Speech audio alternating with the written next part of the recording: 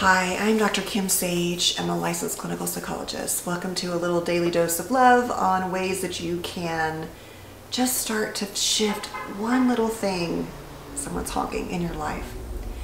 Today's video is really an important one, and it is this. If someone had to describe the energy with which you show up in the world and said, Kim's energy is, but you're saying it for yourself, what would that be? And is there anything you'd like to work on about how you show up with your energy, like your warmth, your rigidity, your compassion, your judgment? Like, what is the vibe, maybe that's a better word for today, that you give out in the world? And I know we have different vibes for different crowds, right? There's a vibe with my kids. There's one with my patients. There's one when I'm in the supermarket. There's one when I'm at the mall, right? But it's really important to really question kind of the most in terms of those. What is the energy or vibe you bring into your own family? I know that for me, and for most of us, our brains are actually wired towards negativity as a part of our survival. And so it's really easy to focus on all the things that we hate, that are annoying, that we don't like. And it's really easy to bond over kind of like bitching about things, right? It's really easy to do that. And there's nothing wrong with that. But we can get stuck in that. I've noticed a lot of people can be very judgmental or passive aggressive. And that becomes the way the whole family communicates. It's all sarcasm and jokes and minimizing. And that happens then in that person's friendships.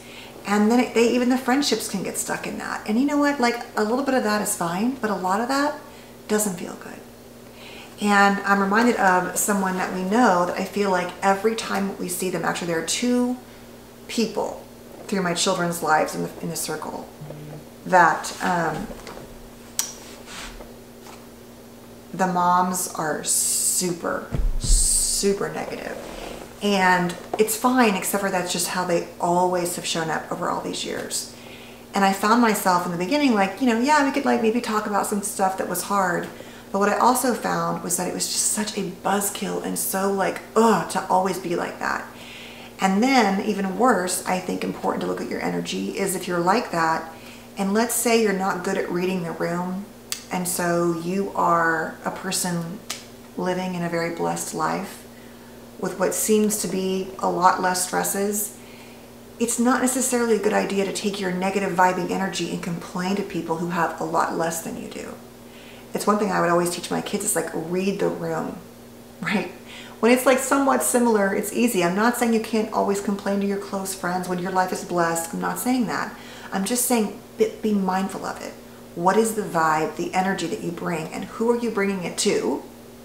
And if you want to change it, what would it be? For me, I have to sometimes remind myself, like, okay, it's not necessarily a vibe, but it's like, what kind of mood am I in? What am I bringing up, right? And so I have to be mindful of, I was kind of negative in the car today with my daughter. Like, I don't really like that. I don't really want to do that. I'm not even in a bad mood or something. It's just like she brings up something, I bring up something, and the next thing you know, we're down the road of like everything is terrible. And that is not normally how I am and want to be. But some days and weeks and months and years are hard. And so there's nothing wrong with that. But I'm just talking about mindfulness here. A lot of these videos are just about being aware. And then not being harsh on yourself when you can't get out of it and you're just in a bad place. There is nothing wrong with that.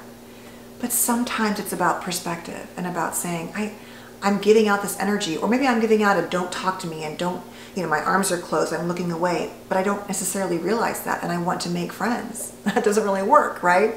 So it's things like direct eye contact and, face to face with people. There are physical and nonverbal ways that your energy shows up as well.